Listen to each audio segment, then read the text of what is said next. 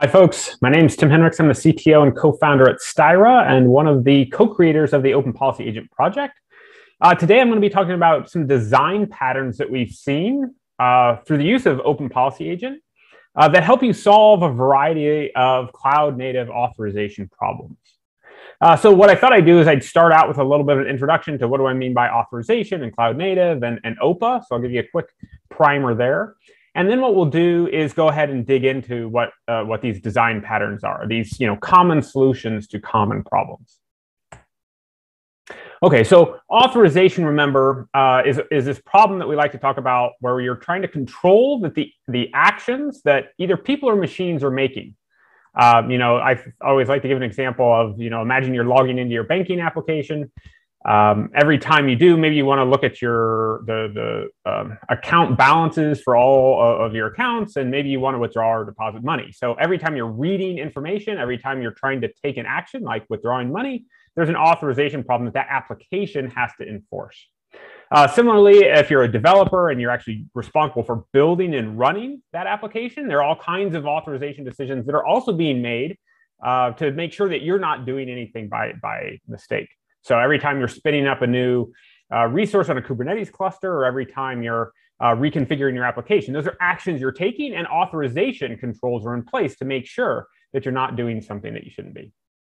Don't confuse authorization here with authentication. Remember, authentication is a problem of sign-in, of identity, of proving to the machine you are who you say you are. We're not going to be talking about authentication at all or identity at all. We'll just assume that's a solved problem. And today we're going to be focused on authorization. So how do you build software that gives the administrator controls over what that software's users, what actions those users can take?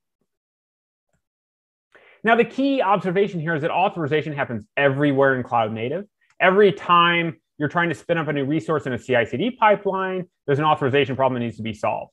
Every time your a microservice receives an API call, is that API call authorized or not? Every time somebody's running a query on a database, is that authorized or not? Anytime somebody's trying to spin up a resource on a Kubernetes cluster, is that authorized or not? Same way with Terraform, same way with your servers. So over and over, what we see is that every piece of software on the planet actually has to solve this authorization problem.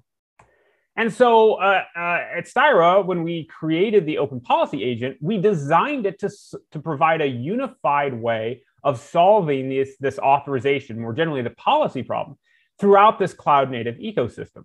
So the idea behind OPA is that it provides you a single policy language for expressing all of those rules and regulations about which people or machines can perform which actions on which software. It also includes an engine that when you load it with one of those policy files, knows how to make decisions. And then there's a bunch of tooling that we in the community have helped build up around OPA. And then there are a whole bunch of different integrations that OPA and the community has built for OPA with a bunch of software systems. A lot of those you see on the screen.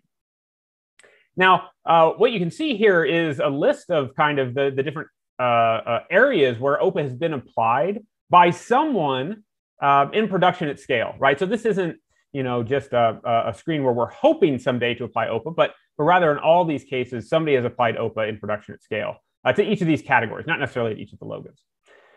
So that's kind of OPA, and that's what it was designed to do, is to provide that unified solution to policy. Now, like I mentioned, when we started this at Styra, we eventually donated it to the Cloud Native Computing Foundation a couple of years later. It's gone through the full sort of maturity cycle from sandbox to incubating to graduated. So graduated within the CNCF is the same level that Kubernetes, Prometheus, Envoy, some of the most popular cloud native projects on the planet are at that level as well. It's got a growing community. There's certainly a great Slack channel. If you have questions about it, just feel free to hop on there. Lots of folks are there to help you out. It is within the CNCF ecosystem, really the only project that's focused on policy in general. It is also the only graduated policy project. In terms of active end users, that's actually one way I like to engage with a new open source project, is to sort of listen to the end users about how they're using it, what they're doing, where its rough edges are, so on and so forth. So there are a couple of great venues that I'll point you to where there just happen to be like a good collection of end users talking about how they're using OPA. So it happened to be like, before pandemic, sort of the last physical KubeCon back in 2019, there are a bunch of folks talking about different use cases about how you can apply OPA. So Yelp was talking about microservice authorization. Goldman here is talking about Kubernetes authorization. I think SNCC was doing the same. Reddit was doing the same as Kubernetes. And then there was also an OPA summit that we held at that same conference where you can listen to Cap One talk about Kube, or Chef talk about how they embedded it into OPA into their application. Pinterest using it for actually several different use cases. I believe Kafka was one that at the data layer that they focused on as well. Atlassian as well at the application level. So go ahead and check those out, and we'll touch on some of those and go into some of those different use cases in a bit more detail later. But it's definitely a good way to get to know OPA. So what is OPA? I kind of gave you a quick overview, but what is it in a little bit more detail? This is the picture we always like to show the first time we're introducing OPA. The idea behind it is pretty simple, really. The idea is that any service, and that service could be a microservice, or it could be a service mesh, or a Terraform process, or the Kubernetes API server, or Kafka, or really anything. That service decides at some point in time that it needs an authorization decision. And so what it does is it sends a policy query over to OPA and says, hey, give me a decision. OPA returns that decision. Now, it's the service's responsibility to enforce the decision. It is OPA's responsibility to make the decision. So really, OPA is, sometimes people like to call it a decision point. That's really the how we think about the responsibilities for both the service and OPA. Now, there are a couple of things on the slide I'll call your attention to, one of which is that policy query could really be any arbitrary JSON value. Let me give you a couple of examples. If the service is a microservice, maybe it sends across to OPA a JSON object that has 3 keys, a method, a user, and a path. If that service, on the other hand, is like the Kubernetes API server, then maybe what it hands over as a policy query to OPA is several hundred lines of JSON that represent that new pod or that new ingress or whatever the developer was trying to deploy onto the Kubernetes server. OPA doesn't really understand what the real world semantics of that policy query are in any way, shape, or form. OPA just sees that policy query as JSON. The way this works then is that when I, as a person, am writing a policy and loading that policy into OPA, I know where OPA has been deployed. I, as a person, know what a Kubernetes ingress is and what kinds of rules and regulations I want to put in place for that Kubernetes resource. I, as a person, know which API calls for my microservice I want to allow or deny. And so I, as a person, can go ahead and write the appropriate policy that is appropriate to make decisions for that query. All right. What that means then is that the policy language itself needs to be flexible enough that I can go ahead and write whatever policy I like over really any arbitrary JSON data that comes in as a query. And so Rego was designed for exactly this purpose. It is purpose-built to be a policy language. It was purpose-built to be able to do things like deal with deeply nested JSON data, to be able to iterate over the contents of the arrays or even the key value pairs that you'll see commonly in that JSON. And it was designed with, I think it's over 150 different pre-built functions that can do things like string manipulation, CEDAR, network CEDAR, IP address arithmetic, JOT manipulation, and the like. The next thing up on the slide is really that data and JSON. So we've already talked about how OPA and Rego were sort of designed so that you can write arbitrary over arbitrary JSON values. Well, one of the things that we sometimes see people needing to do is write policy over information that's not natively contained within that policy query. These policies, we like to call them context aware. So we like to say that these policies make decisions based on the information about what's going on in the world. Well, how does OPA know about what's going on in the world? How does that work? Well, that's what this data and JSON part of the picture shows. Is it shows that you can inject that arbitrary data into OPA as long as it's arbitrary JSON. Good example here is, let's suppose you want to write a policy that says only people who are on call can make changes to my production Kubernetes cluster, can run API calls against my production applications, and can, run queries on a production database. Well, who's on call? How do you know? Well, OPA doesn't know, your Kubernetes service doesn't know, your application doesn't know, your database doesn't know, even your IDP, your identity provider, whether it's AD or something else, it doesn't know either. On-call information is typically stored in some third-party service like PagerDuty. So what you can do is set up a little script that will go ahead and pull the data out of PagerDuty and inject it into OPA. And now suddenly OPA just knows who's on call. So anyway, that's kind of the idea behind that data in JSON on the lower right-hand side. Last point on this slide is that policy decision. That policy decision, as is noted there, can be arbitrary JSON again. I hope you notice a theme. The idea here is that while it is certainly the case that perhaps the primary use case for OPA is authorization, and typically people think of authorization as making allow, deny, ones and zeros, true, false decisions, what you end up doing with OPA a lot of the time is returning policy decisions that are far more complicated JSON objects. I'll give you a couple of examples. Suppose you wanted to write a policy that made a rate limiting decision. Maybe the policy decision in that case is a number. Maybe instead you want to write a policy that makes a decision about where you're authorized to deploy an application. Maybe there the answer is actually an array of the names of clusters. Or, and this happens just all the time, maybe when you make an authorization decision about whatever, an HTTP API, you want to return not just the Boolean yes, no, but also maybe, is there an error message? Is there a status code? And in that case, you might want to return multiple values as a JSON object. So in any case, the idea behind this is that the policy decision itself can be arbitrary JSON. All right, so that's OPA in a nutshell. Hopefully I've given you a good sense as to what OPA can do. What I haven't really talked about are best practices around how you deploy it, but that's the point of the rest of the talk. One of the ideas here, and one of the reasons that OPA is so powerful, is that when you get to the deployment piece, like how do you actually run OPA, you have a number of different, several different ways to do that. One of which is you can run as a CLI, you can embed it as a library, or whether as a Go library, or if you're interested in WASM, WebAssembly, you can go ahead and compile policies down to that. You can run OPA as a sidecar or a daemon as well. You can even use OPA as a building block to create a centralized authorization service. So architecturally speaking, OPA is quite flexible and you can deploy it to achieve whatever goals you want.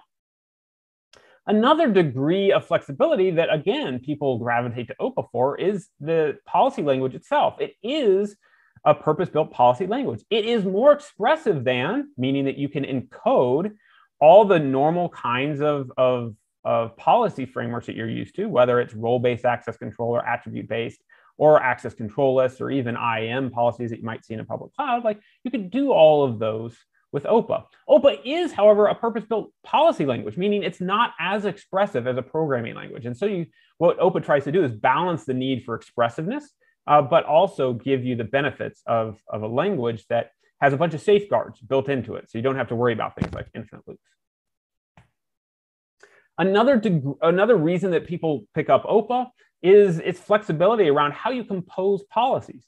So OPA borrows a lot from traditional programming languages in the sense that you don't just load OPA with one policy, you can load OPA with a whole collection of policies that are all namespaced just like you would in a normal programming language. And then you can have one policy invoke another policy. And the way one of the things that materializes in is that you can write common libraries and then have two different teams write their own policies that both reference and utilize that common library. So there's a bunch of different dimensions in which OPA is flexible. There's probably another couple that I don't have on here around, injecting data into OPA. You've got quite a bit of flexibility there as well. All this flexibility is wonderful because it allows you to solve a broad range of policy and authorization problems. That was the purpose for which we designed OPA to begin with, of course. But what it also means is that you need to understand how to apply OPA to solve your problems and navigate through all of that flexibility to pick and make the decisions that you need to meet your requirements. Whenever we're talking to folks about how to do this, we typically boil down the discussion to three key questions. The first of which is, what policies are you trying to enforce? Are you talking about enforcing policies about whatever, Kubernetes or APIs, people, machines? Do you care about really complex resources? Or do you care at all about the actions, whether it's create or delete? So that's one of the key dimensions. The next is, what software are you trying to enforce this in? If you're thinking about an application, are you able to enforce policy at the gateway level, at the backend level, at the database level, at the maybe it's even lower in the infrastructure cases where you're thinking about enforcing at the Kubernetes layer in your CI pipeline.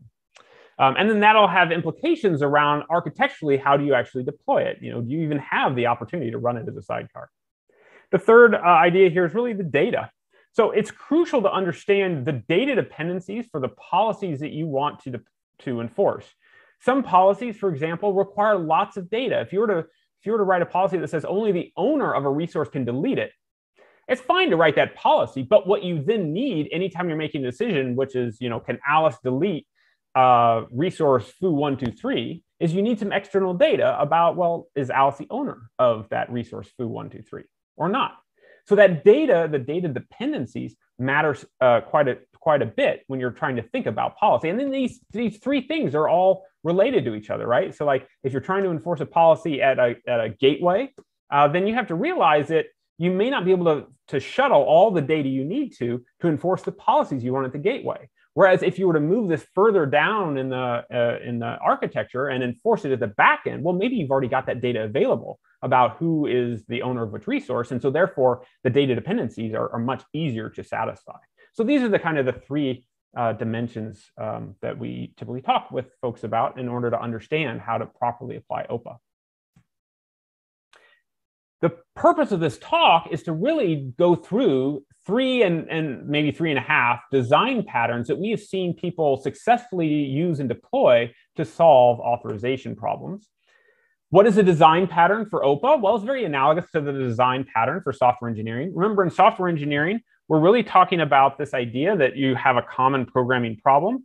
And then what you want to do is a design pattern sort of gives you an algorithmic solution, a way of solving that programming problem. With OPA, a design pattern is very analogous. The idea is that we're going to describe a common policy problem, and then the design pattern describes an architectural solution that helps you solve it. It gives you a starting point for solving your authorization problems. Now, there are, just like any design pattern in software engineering, there are, I think we'll see 7 different sort of properties or fields that we'll discuss.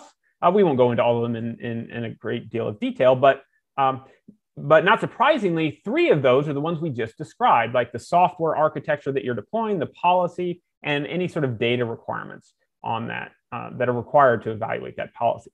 So those are the 3 things, those are sort of the key 3 decisions that you're going to make. And then for each design pattern, we're going to go and talk about some other sort of consequences of those decisions. In fact, we'll talk about what are the performance characteristics of those decisions, what are the security characteristics of those decisions, and obviously there are some more decisions that you need to make for each of those.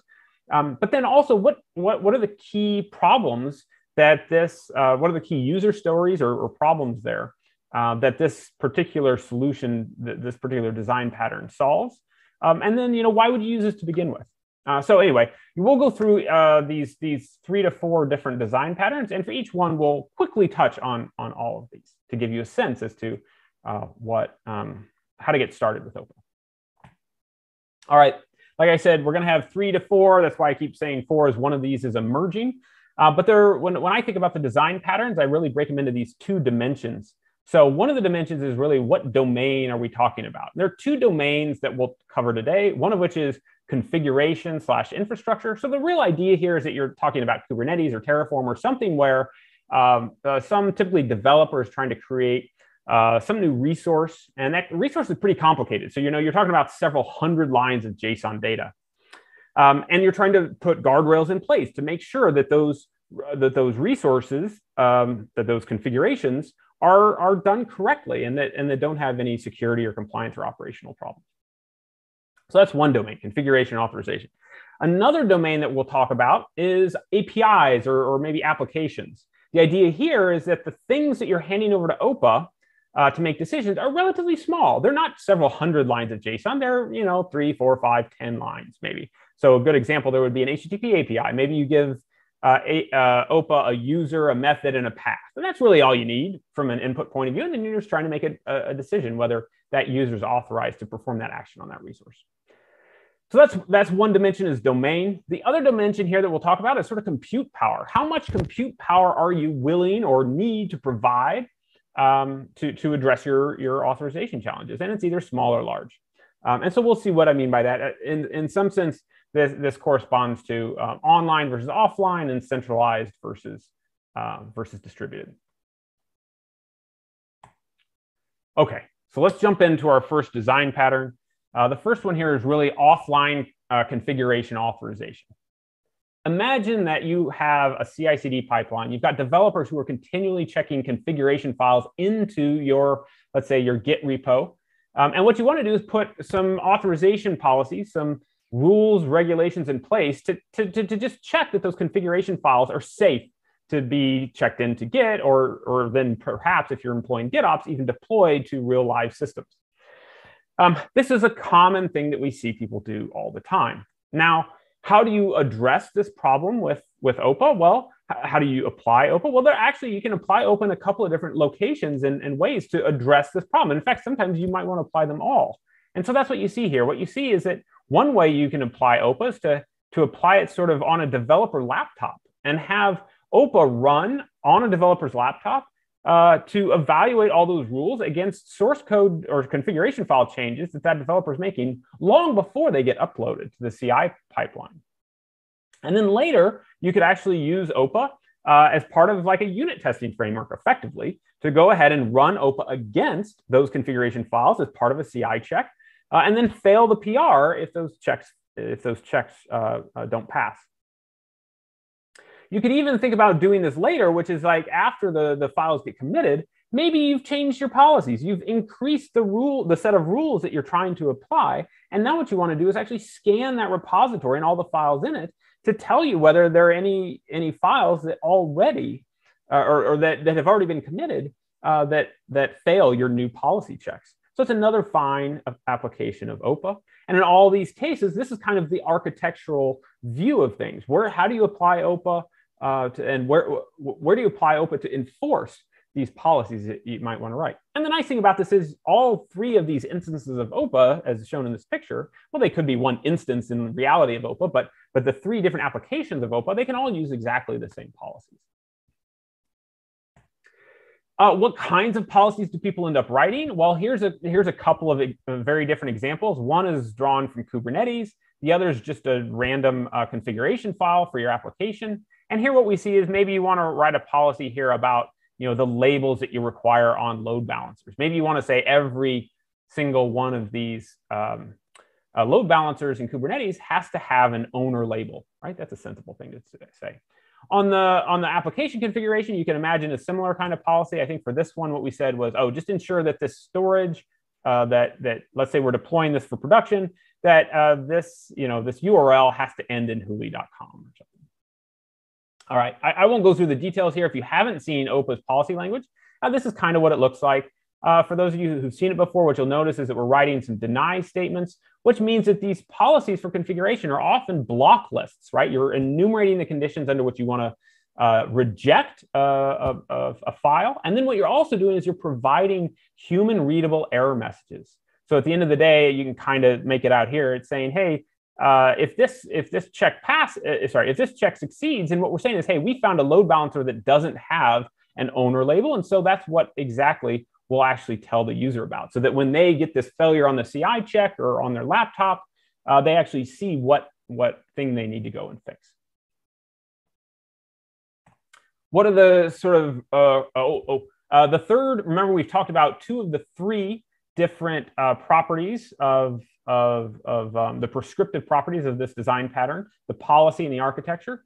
In terms of data, typically what we see in this case is not a lot of external data being used. Remember, we talked about the PagerDuty example, for example. We don't see a lot of external data. Two exceptions to that rule, one of which is that sometimes people end up wanting to write policies that span multiple files. If you're doing that, then you have to have some sort of additional data. You need to be scanning like the set of all files together as opposed to simply scanning them one at a time. So arguably that falls into the external data category. The other thing that sometimes we see people do is want to have a mechanism whereby they'll allow for an exclusion framework or an exception framework that says, hey, apply this rule generally to all of my files, except maybe, you know, there's this one team, they've got this file, they can't change it. There are good reasons they can't change it. And so you just need to be able to turn off that violation. You need to basically be able to turn off that rule for that particular file. And so that would be the exception. And often that's done through external data for OPA. Performance characteristics that you get out of this, a latency is super relaxed, right? If it takes a second, that's fine. If it's a minute, that's probably fine too. You're often running this in a CI pipeline. Not so great on a developer laptop. Obviously, you'd like that to be quicker. Availability here, you'll see later why we talk about both throughput and availability. These aren't really an issue in this particular use case because everything is offline. Security, again, not a real challenge. You know, dev laptops are fine. What you're really more concerned about is usability there anyway. That's the only real reason to run the checks on a dev laptop. PR checks, routine scans, you know, those are pretty secure. Concrete problems, I usually think of these as user stories. So, you know, from a DevOps point of view, maybe you want to put guardrails on your CI pipeline. That's a great use case here. From a security point of view, maybe you actually want to automate a bunch of the security checks that you would have to do manually. That's another great kind of concrete problem. And then from a developer point of view, maybe you've got a whole bunch of new folks who you're trying to onboard. And what you want to do is instead of just teaching them how to configure Kubernetes or your applications correctly, you just want to take that wiki and turn it into code so that they can, so that you don't have to actually teach them quite as much. They can learn through interacting with software. Okay, so that's the first design pattern. Hopefully that one was fairly clear. We'll go through this next one a little bit quicker because this next design pattern is really the online version of configuration authorization. The setup is very similar. It's the same kind of problem, except what we're doing in this case is we're actually trying to enforce rules within the API server that's supposed to be protecting and running, let's say, Kubernetes or your public cloud or whatever wherever those configuration files are going. So here you're really trying to inject OPA and enforcement into and protect your real live platform instead of some offline kind of thing. Here's the kind of architectural picture you've got in this case to be able to hook OPA into that API server that protects Kube or your public cloud. So you've got to be able to hook OPA into that API server. And then what you want is to ensure that every single request going into that API server is routed through OPA to make sure that OPA can actually make the authorization decisions. And then obviously, if OPA says, nope, that resource isn't good, the API server needs to be able to return a reasonable response back to the caller and say, hey, no, we rejected this and here's why. And obviously, if OPA allows the check, then the API needs to go ahead and continue processing that request as if it never even asked OPA. For Kubernetes, this is a very popular use case for OPA. I will just call out here that what you see with Kube is that you don't just have one API server, you have many, right? Every Kubernetes cluster has its own API server. And so you might not end up with just one instance of OPA. You could end up with many instances of OPA, not just on one cluster, but across multiple clusters. So wherever those API calls are, the idea for this online configuration authorization problem is that you always have an OPA hooked in, and that OPA can run locally or centrally. It's really up to you. But typically what we see is that OPA is run locally next to and on top of effectively each of the API servers that you're integrated with. One interesting thing that happens in this case at the policy level is that the API server often has this ability to take the inputs that the users provided and say, here is my Kubernetes resource, or here's my public cloud resource, and transform them before it hands that description of the resource off to OPA. And so that's what you're seeing here. This happens with Kube all the time. So when you're submitting a resource to Kubernetes, you as a person, as a developer, will submit the file that you see here. And then Kubernetes will send it through this pipeline of stuff. And by the time OPA sees it, it'll see this much different collection or much different YAML file in this case. And all it's done is it's added some structure to it. It's filled in some defaults. And as you can see, it's quite a bit longer. So that's one difference when you go from offline to online, is that you have to deal with policies that are written over an input handed to OPA that's not necessarily the same as the input that people are accustomed to. Again, though, policies conceptually are the same. They're block lists. You're still generating human readable messages. And then here, I guess what I've said is just what I said already. You're operating on these intermediary representations that really the outside world might not know about otherwise. External data, there's a little bit more external data that we see on online configuration. Sorry, that's a bug in the slide. In the online configuration authorization use case.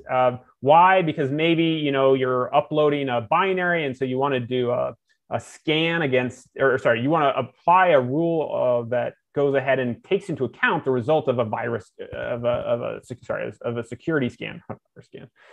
Or maybe you've got exceptions. Maybe you've got multi-resource policies. We see that often as well. Like, don't allow a new ingress to be created if there's another ingress that's using the same DNS.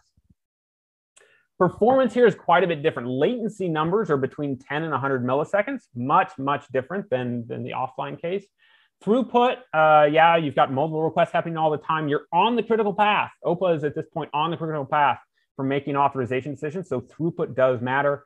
OPA does support multi-threading, and of course, you could go ahead and run multiple instances of OPA as well. Availability here is crucial. Once you're hooked into the API server, it is super important to make a decision about whether you're going to fail open or fail closed, with all the consequences of each one. If you decide to go fail open, then what you probably want is a compensating control that's doing the equivalent of that sort of platform scan that we talked about in the offline case, where the idea here is that you're actually able to give out a report that says, here are all the resources that are violating my policies. Security, super important to make sure this is secure. What you don't want is, if you're actually responsible for the security of your platform, you need to make sure you're doing things like setting up auth-in and auth-c and encrypting traffic. Next up in the design pattern is design pattern number 3. Here we're going to shift away from that configuration or that infrastructure authorization. We're going to focus more on the application, the API authorization. So here the idea is you've got an application. It's trying to service its end user's needs, but that end user is maybe somebody like me. I'm logged into my bank and I'm trying to withdraw money from my account. Is that authorized or is it not? There are all kinds of different ways that you can actually integrate OPA. One popular one is shown here. You integrate it into the service mesh or into a network proxy, and then you just go ahead and have OPA make the decisions that it normally would. Is this API call authorized or is it not? Architecturally, here we've generalized this a little bit. The key here to the architecture is that we're going to run OPA as a sidecar. We see this happening over and over. The idea being that you have, in this picture, notice that each of these big boxes is a server. So if you've got, and within that server, you've got the service, like an instance of your microservice, and an instance of OPA. And so that service is sending requests to and from OPA to get decisions. Importantly, if you've got 500 instances of like a microservice application and you're running OPA as a sidecar, then you have 500 instances of OPA. So the idea here is that you're running OPA very close to the service to get high availability and high performance. Here, in terms of policies, again, you could write either network level policies that kind of look at source and destination. You could look at or you could up level that a bit to even talk about the L7 method user path. So you could certainly do that. Or you could also apply this use case to make application or business level policy decisions. Here, you just kind of see maybe I'm handing over a user with some groups and a resource and an action, and then you're just making a decision. Can this user execute this action on this resource? Can this user execute this HTTP method on this path? Typically here, we're optimizing for speed, and the policies that you write are typically allow and deny. Sometimes they'll return multiple items, but the core of that policy is really focused on allow deny, maybe with some status codes or maybe a little bit of an error message. Secondary properties here, external data. Remember, this is OPA is running as a sidecar, so this external data needs to be very small and static. You can't be replicating 10 gigabytes of data to every instance of your microservice all the time. Good examples there might be OpenAPI metadata, like you find in OpenAPI, relatively small and stable. Public keys. In addition, the other big source of information that people use is really typically the information contained in a JOT. So in an application, you often have a user sign in and then authenticate, and then they're sending this JOT around. And that JOT can be handed to OPA to have OPA make good decisions by inspecting the internals of that token. Performance here, quite a bit different. Again, we're hitting here 1 millisecond targets, not even 10, not even 100 that we saw in the last one, but here it's like 1 millisecond targets. Throughput, you're talking about trying to get 1,000 QPS. Availability is absolutely crucial. This is actually the main reason that you would run OPA as a sidecar. You run OPA as a sidecar so that what you know is that you're no longer reliant on the network to get an authorization decision. You can just jump over local host. Security, typically what we'll see people do is rely on host level security. Like once somebody, an attacker has compromised the host, there's so many things that they can do that we typically don't see people spend a whole lot of time worrying about securing the connection between OPA and the microservice because it's all in the same host. For somebody to actually compromise that means that they've gotten access to the host. Do, though, make sure that your OPA APIs are restricted so that they can only be accessed through the local host. Concrete problems here. Zero trust is certainly one. Making sure that every API, whether it's a microservice API or it's your public-facing APIs, have good authorization in place. We've heard people talk about using this as a mechanism to get different teams within an organization, within like a microservice development environment to coordinate so that, if team A wants to start using team B service, team A's got to come and tell team B, hey, I'd like to use your service so that team A doesn't sort of suddenly in production flood team B services and they not be able to handle the load. End user authorization is another one that we'll see people deploy this way. Last one, it's an emerging pattern. This one isn't, we're starting to see this more and more. So this one's a much quicker one. Here are the ideas that you've got an application and it is really in this mode where you've got, it needs authorization decisions and you want to decouple those authorization decisions from the application. But at the same time, what you don't want to do because of data load is run OPA as a sidecar. So in this case, what you end up with is using OPA as a building block for a centralized service because of basically data gravity. You've got too much data there. And so we're seeing people deploy OPA more often like this. The kinds of policies people write are sort of similar to the ones that we just saw. Business level policies about whether employees can perform actions or their end customers can perform actions. Almost always here, I see a large amount of external data. LDAP and AD would be an example. Often permissions data is what we see people storing or using OPA for. Performance here, it's not, it can't be as the latency can't be as extraordinary as for sidecar, looking at 10 millisecond targets or on the order of 10 millisecond targets. Throughput, those got to be very high, right? Because now you've got a centralized service. You can't rely on sort of distributing the load to the edge. And availability is, of course, crucial. And what we see people do there is replication. Security here, you've got to go ahead and secure all of the OPA APIs in the usual ways, auth-in, auth-z, and encryption in transit. A couple of concrete problems here around how do you migrate applications to the cloud if they're dependent on an on-prem LDAP, or just how do you build a centralized permission system for applications? Okay, the thing to take away, several different design patterns that you can look at to give you a good starting point for applying OPA to solve your authorization problems. And by all means, check us out online. There are a couple of different places here. I'm in the midst of putting all this material together as a blog, so hopefully you'll have another forum to look at this too. Hope that was helpful, and definitely check us out online. Thanks all.